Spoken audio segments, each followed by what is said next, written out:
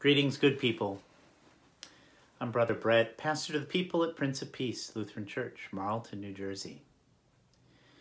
I'm going to read today the readings for the third Sunday of Advent, which is December 13th, 2020.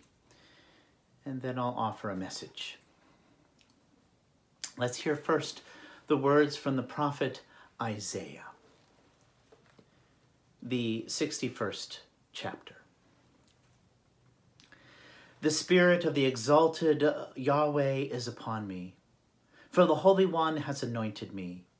God has sent me to bring good news to those who are poor, to heal broken hearts, to proclaim release to those held captive, and liberation to those in prison, to announce a year of favor from the Holy One, and the day of God's vindication, to comfort all who mourn, to provide for those who grieve in Zion, to give them a wreath of flowers instead of ashes, the oil of gladness instead of tears, a cloak of praise instead of despair. They will be known as trees of integrity, planted by the Holy One to display God's glory. They will restore the ancient ruins and rebuild sites long devastated. They will repair the ruined cities neglected for generations. For I, the Holy One, love justice. I hate robbery and sin. I will faithfully compensate you, and I will make an everlasting covenant with you. Your descendants will be renowned among the nations, and your offspring among the people. All who see you will acknowledge that you are the people blessed by the Holy One. I will joyfully exult in the Holy One, who is the joy of my soul. My God clothed me with a robe of deliverance and wrapped me in a mantle of justice. The way of a bridegroom puts on a turban, and a bride bedecks herself with jewels. For as the earth brings forth its shoots, and a garden brings its seed to blossom, so the Holy One makes justice sprout, and praise spring up before all nations. Word of God, promise of joy in God's justice. A reading from the first letter to the Thessalonians, the 5th chapter. Rejoice always, pray constantly, give thanks for everything, for this is God's will for you in Christ Jesus. Don't stifle the Spirit, don't despise the prophetic gift, but test everything and accept only what is good. Avoid any semblance of evil. May the God of peace make you perfect in holiness. May you be preserved whole and complete, spirit, soul, and body, irreproachable at the coming of our Savior, Jesus Christ. The one who calls us is trustworthy. God will make sure it comes to pass. Word of God, promise of joy.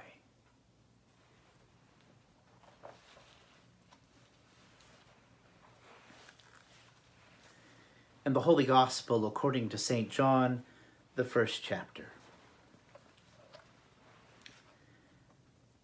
Then came one named John, sent as an envoy from God, who came as a witness to testify about the light, so that through his testimony everyone might believe. He himself wasn't the light. He only came to testify about the light, the true light that illumines all humankind. Now the temple authorities sent emissaries from Jerusalem, priests and Levites, to talk with John. "Who are you?" they asked. This is John's testimony. He didn't refuse to answer, but freely admitted, "I am not the Messiah." "Who are you then?" they asked. "Elijah?" "No, I am not, he answered. Are you the prophet? No, he replied. Finally they said to him, Who are you? Give us an answer to take back to those who sent us. What do you have to say for yourself? John said, I, as Isaiah prophesied, am the voice of someone crying out in the wilderness. Make straight our God's road. The emissaries were also members of the Pharisee sect. They questioned him further. If you are not the Messiah, or Elijah, or the prophet, then why are you baptizing people? John said, I baptize with water, because among you stands someone whom you do not recognize, the one who is to come after me, the strap of whose sandal I am unworthy to even untie. This occurred in Bethany, across the Jordan River, where John was baptizing. This is the gospel of our Savior, Jesus Christ. Thanks be to God.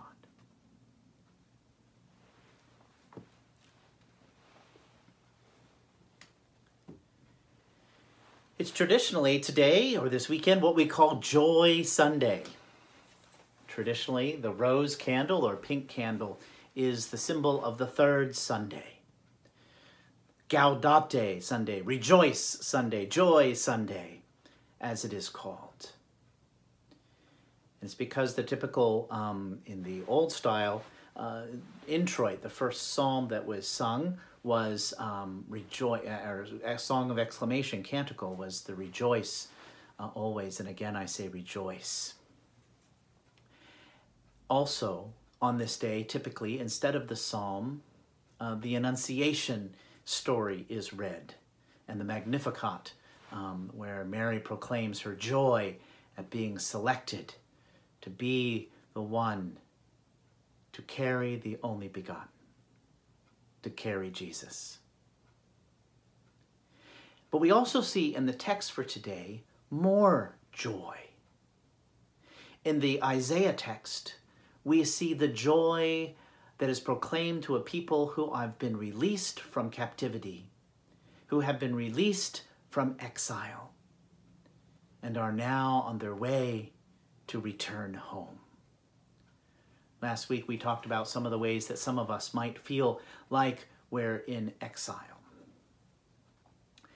And today I wanted to speak a little bit about captivity, exile, same thing, but some of the things that keep us captive. What are the things that keep you captive or stuck in bondage, oppressed?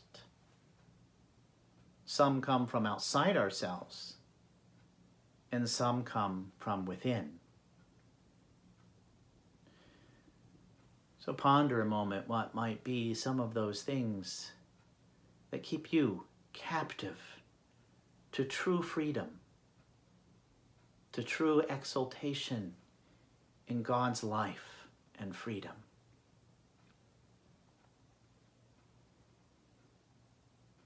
So some things outside ourselves might be certain rules or laws in some cases, social mores for certain, how society says we're supposed to be or act. Some of them are helpful mores, some are oppressive mores. You know, we continue to deal with mores of society around race and the struggles there, around gender and women in particular, and sexual identity and then personal identity. All kinds of struggles, the way societal norms try to hold people to a certain way because of a fear that if something is different, then something bad will happen. An uncertainty fear. We're held in captivity by language and how language is used and how we use language on others, how we are manipulated or how we manipulate. Shame. Shame is something that society uses and individuals use to control others as well. You know, we see a lot of that going on right now about people choosing to wear masks or not to wear masks.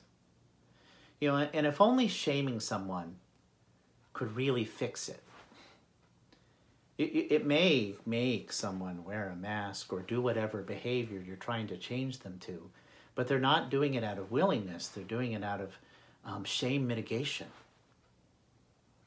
And that really ultimately isn't the ground from which we want people to move and to work and to be, right? And so just like we've talked about many times about how our greatest disagreements that we have between one another are really at the core of them is our fear of a need not being met. And if we could get back and help people articulate and understand for themselves and for yourself the needs of which we're afraid are not going to be met, and then use that as the spring ground, where we're going to springboard, where we're going to look for a common ground to help ensure that one another's needs are met and cared for. But you can only do that when vulnerability is permitted and not shamed. Permitted and not allowed. And permitted and allowed. Right? And so those are some societal ways that we experience captivity and mechanisms that use us to keep us in certain types of captivity.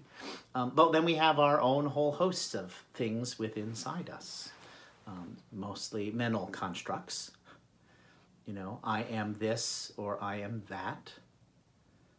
I need this or that. Or I must avoid this or that. I am only good or valuable if fill in the blank. Right? And so we have these various things that create our own captivity to us. And so where does all this come from? Where does all of this originate? From those we allow to have authority over us.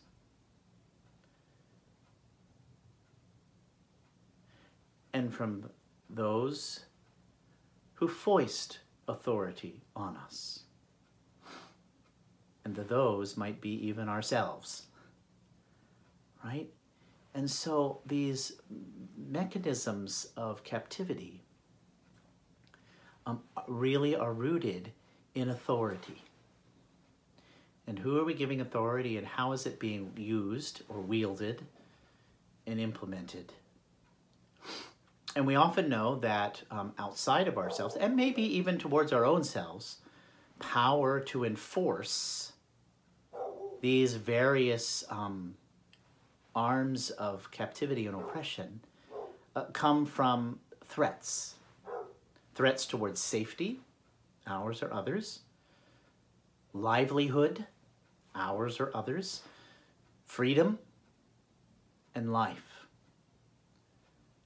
So the main mechanism to hold authority, then to using those particular things that we just outlined, has to do with threat or the actual execution of removal of safety, livelihood, freedom, and life.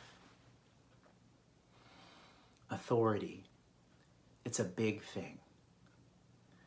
We see it with children trying to figure it out, and we see it in teenagers kind of challenging authority, and then we see it throughout life, right? And we see our own reactions to authority, our boss, and all these things. And then we can look closely back and see, ooh, what are the various things that those who we allow to have authority over us use to keep us in check. And whether it's good or bad, variety, we can talk about that, depends on the circumstance in each situation. But today's gospel, and the gospel itself, the good news, is about the release from captivity, the release from authority that squashes us, that squashes who we've been created to be from the beginning, from creation. You know, our confirmands are into the book right now, Manna and Mercy, which is the whole biblical overview that we do with every confirmation cycle.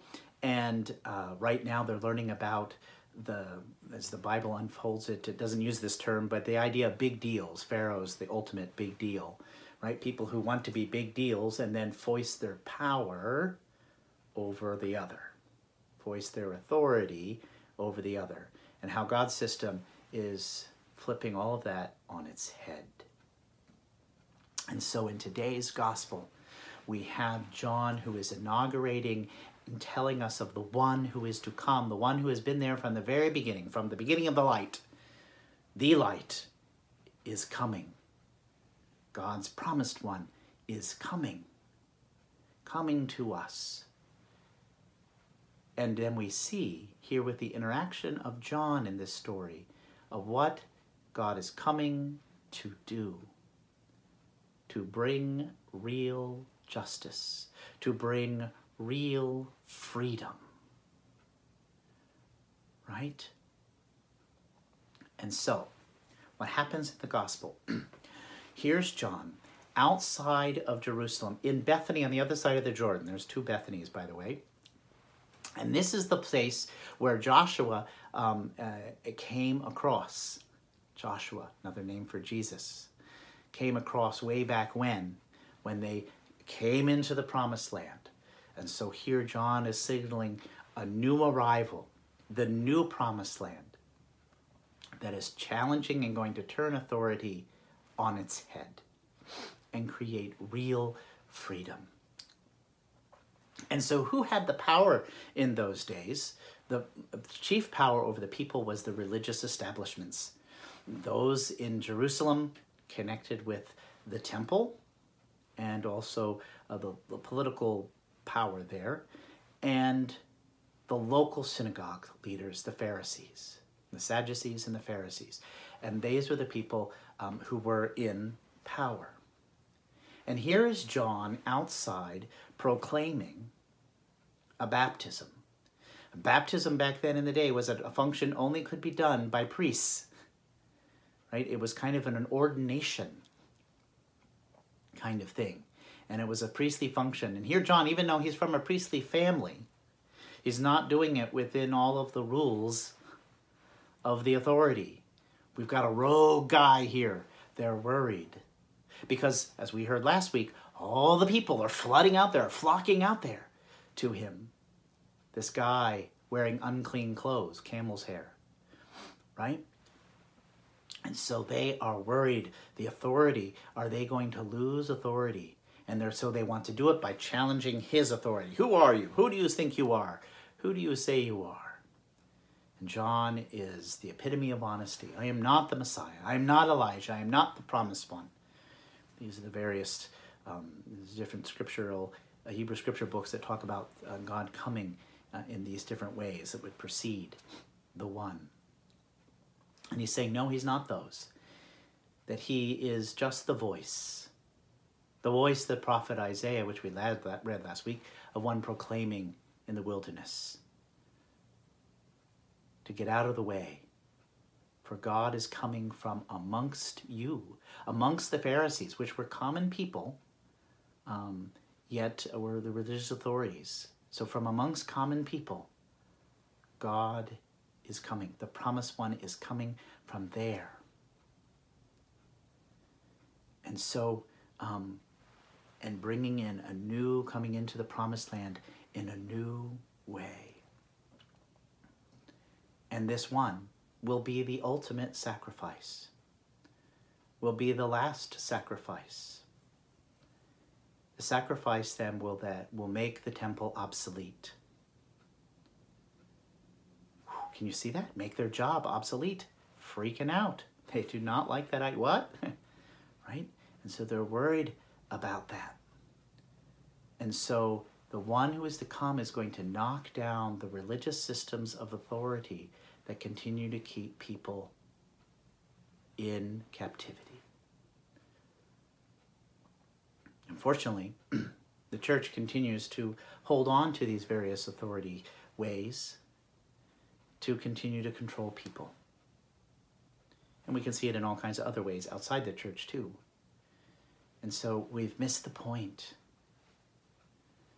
We've missed the point that Jesus is coming in to ordain us all as God's priestly people. In Lutheranism, we call this the priesthood of all believers. That we are people who are forgiven by God. And that all of those barriers, all those constructs that we put on ourselves, we can let go. To not be oppressed by them, but to have and live in God's freedom. To love. Not to love ourselves only, but in loving ourselves so that we are able to love our neighbors, which is the climax of the Gospel of John. To love as Jesus has loved, even to giving our life for our neighbor. Right? This is real freedom.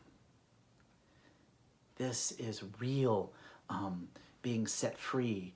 This is real letting the authority fall away. And our only authority is love. And to see the dignity in each person, and to celebrate that and mark that, and live it, and love it. And so that's where Paul tells us to rejoice. Rejoice always. Give thanks for everything. So on this Joy Sunday, give thanks that Jesus says you are set free. So rejoice and let go of those things that hold you in captivity. Pray continually. Give thanks for everything that you have. For we are free indeed. Let us live in that joy. Thanks be to God. Amen.